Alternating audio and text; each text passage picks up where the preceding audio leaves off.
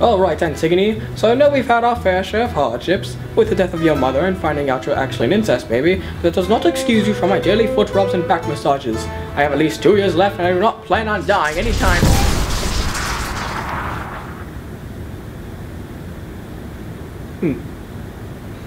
Does that make me queen now?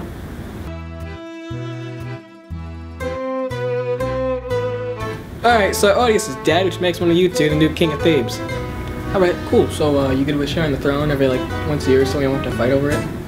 Yeah, sounds cool. Hey, it's been a year now. Can I have the throne? Yeah, nah, I lied.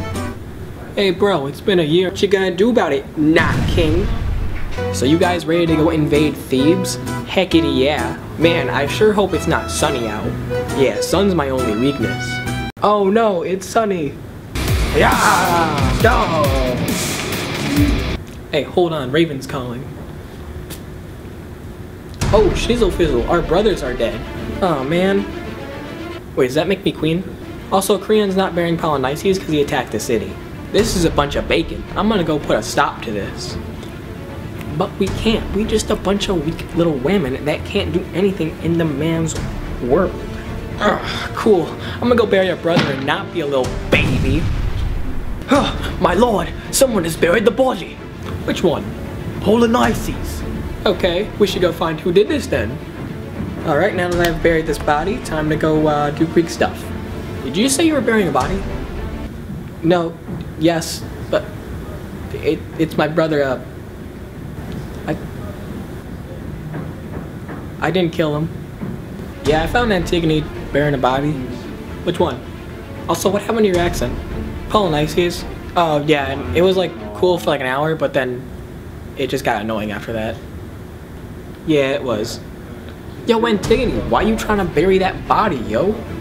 Cause I'm not gonna let some old boomer disrespect my brother. Whoa, that was a pretty good reason. But that comment was really hurtful. Oh yeah? What you gonna do about it, boomer?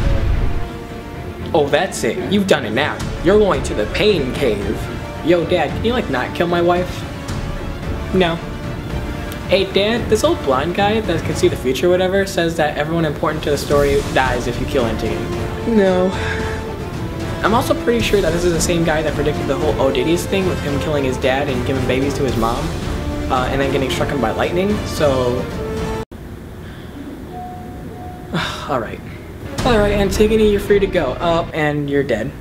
Hey, Dad, did you get my wife? Don't worry, you'll find another one, and you're dead too. Starting to see a pattern here. Hey, sweetie, have you seen my baby boy? Look, we could just pick another one. Dang it, you're dead too. Probably could have been some way I could have prevented this. How's it going, Crayon? Oh, why the gold's Antigone's dead? Why are you here? You have no relevance. Why? And so ends the tale of Antigone, struck down by the evil kings.